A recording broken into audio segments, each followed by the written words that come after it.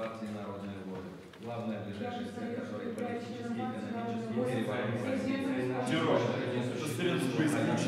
героические партизанские эпизоды растягивающие на продолжительное время действуют лишь на воображение публики, но не устрашают правительство. Под ударами систематического террора самодержавия живет уже третий год правительства, вне его самого не забывает состояние.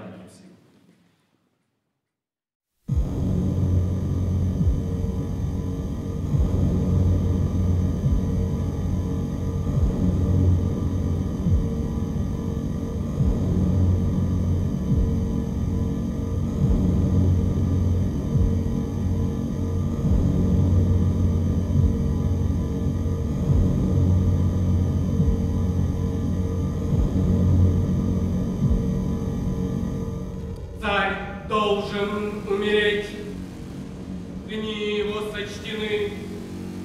Мне или другому, кому придется нанести страшный последний удар, который гулко раздастся по всей России и эхом откликнется в отдаленнейших уголках ее, это покажет недалекое будущее.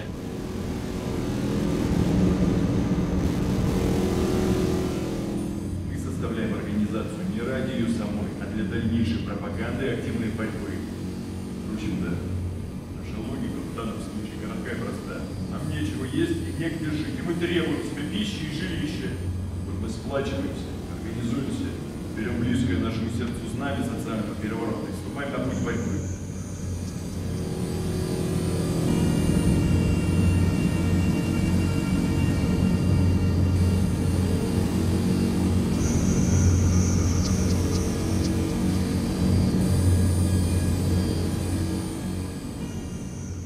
Я не революционер по убеждению. Меня задают скучная, провинциальная жизнь. И я искал какого-нибудь общественного дела.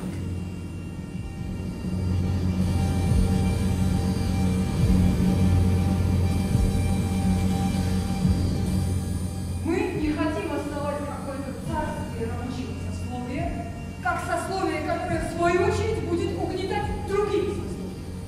Мы стремимся уничтожить привилегии, обуславливающие деление людей на классы, на имущих и неимущих, а не сами личности, составляющие эти классы. Если бы мы хотели совершить политический переворот, мы что, так бы стали действовать? Мы не пошли бы в народ, который нужно еще подготавливать, развивать. Мы бы стали искать и сплачивать недовольные элементы среди образованных классов.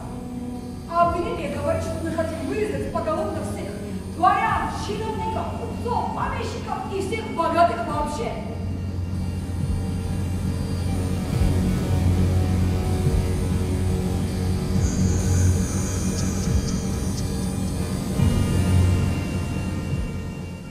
Значит, нашего кружка вызов среди кричавших рыцарей уезда вооруженного пуска. Чё применение подложное от имени царя манифеста? Это Рамон советовал своему любимому народу перестать на него надеяться. А самому с оружием в руках восстать против своих врагов. И против зрителей. Это было бы тяжкое признание, но вполне совпадало со сложившимся среди населения волновавшихся мест. Возникли целые легенды по поводу зловредных планов и намерений министров, направленных против крестьян, и наоборот, доброжелательных в отношении царя. идущего чаирийцы отправили к царю атаку, Который полиция, перехватив, арестовал. Всеми этими обстоятельствами наш кружок решил воспользоваться Второго вооруженного восстания!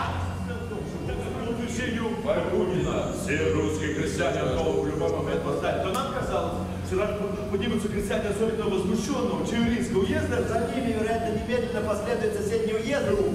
давали восстание нашему совету крестьяне заготовляли пыль. А мы собирались снабдить их огнестрельным оружием. И осенью предполагали начать восстание. Но Вследствие неосторожности одного из членов тайной дружины заговор был раскрыт властями. все члены тайной дружины были арестованы.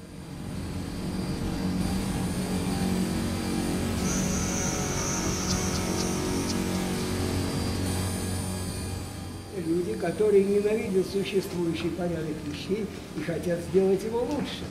Убивая и уничтожая, нельзя бороться с ними. С ними надо бороться духовно, их идеал есть общий достаток, равенство и свобода, так надо поставить против них идеал, который был бы выше их идеала, включал бы в себя их идеал.